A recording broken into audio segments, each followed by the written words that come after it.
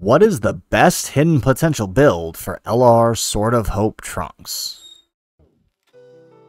How's it, everybody? Celtic Link here. We're back for another Dokkan battle video. In today's video, we are talking about the LR Sword of Hope Trunks and what I believe is his best hidden potential build.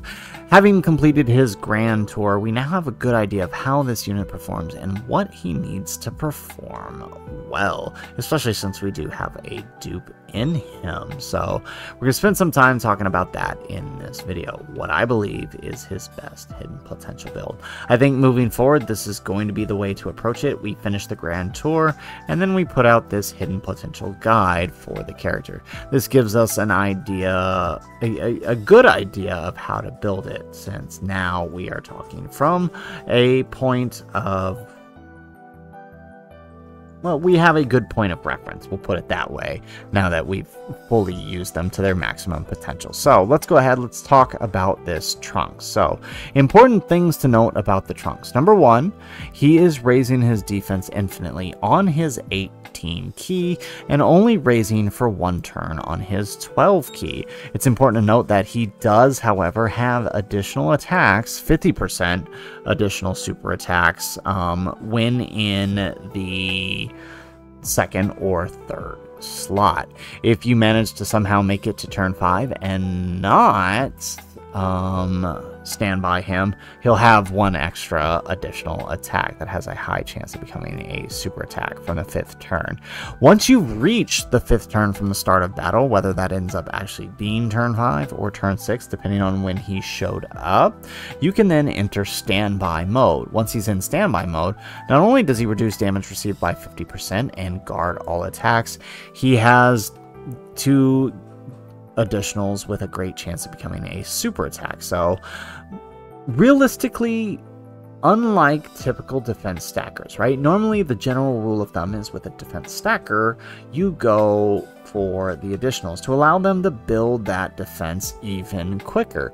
However, since he's only activating on his 18 key and not on his 12 is only a single turn raise, I think there's actually a better use of his hidden potential rather than additionals. I know, for a unit that's stacking defense, it's really hard to think that why would you not go that, even if it is just for the one turn. That added defense per turn helps him a little bit with survivability. But you have to consider that this unit also has a standby effect, and that standby effect creates a finish condition after at least one turn in the standby mode. And the longer you let that turn go on, right, up to 4 turns, right? The longer you let that turn go on, the greater its power becomes. And so I'm going to give the same recommendation for him that I gave for the Z Duo, right? The Z Duo and the GT Duo Spirit Bomb. The thing you want to avoid the most with them is not getting that critical hit. I mean, that's the worst thing in the world with a unit launching a powerful standby finisher, is not getting that critical hit. He needs that penetration power with the extra attack that he's getting. So in my opinion, the best build for him is actually critical hit, which means let's say you had 79%, you are looking at 15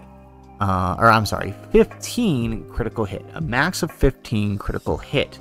That will grant him 30% extra critical hit, since he is a fizz type, right? You would think being a fizz type, he would want to lead into what he's good for, and that is additional attacks. But in this case, the critical hit is your better option, again, to allow him to penetrate with those larger finishing skills. That's what you want out of him. That's what he's good for.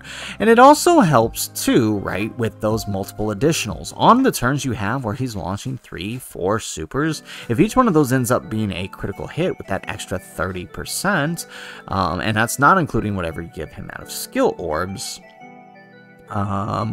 you're talking about a pretty powerful attack, right? I've seen this guy hit upwards of 11 to 13 million at 69%, so that with a crit, we're talking about a pretty strong hit. Now, with the main hidden potential out of the way, right, being critical hit, the question you might be wondering, okay, well, what do I give him in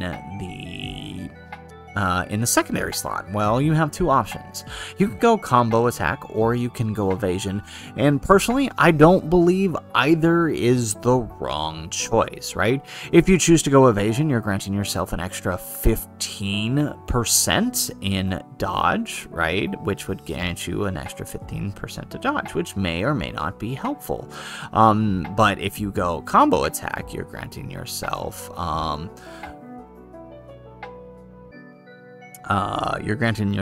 a little less, right? But it's not necessarily like you might be getting one extra super, but given all the supers he's launching, it may not necessarily be that much of a difference between the third and the fourth super, though it'll be certainly helpful in those newer Dismal Future red zone stages, to be example, right? The more super he gets, the more likely he is to survive. But the same could be true on whether or not he gets an actual evasion. And I need to backtrack on the evasion here. The max evasion he can get, I think, is 11. If you fully max his critical hit. So given that, that's actually only an 11% increase, but that's still a larger percent increase than 0. So either one kind of helps him. It really depends on the situation. If you dodge the attack, you dodge the attack. If you launch the additional super, well, then you're surviving the attack.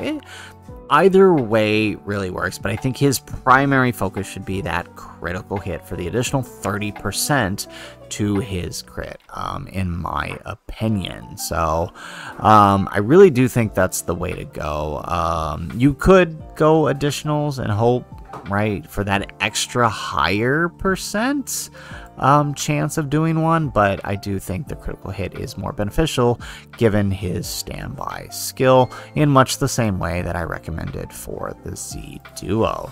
So anyways, guys, that is the video. If you liked the video, make sure you hit that like button and subscribe to the channel if you have not already.